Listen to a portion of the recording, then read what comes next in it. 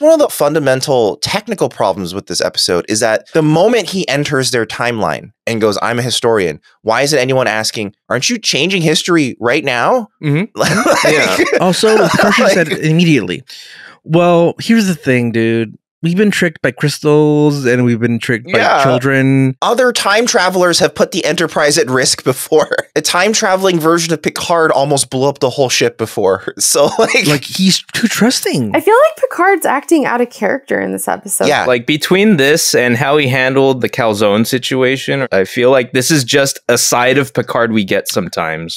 Yeah.